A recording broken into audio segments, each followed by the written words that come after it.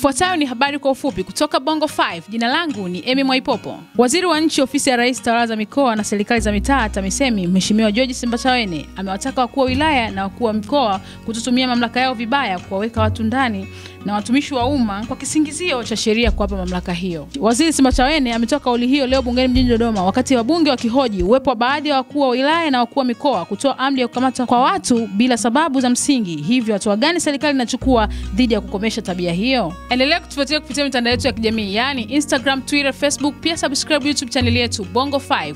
Endelea kutembelea tovuti yetu www.bongo5.com.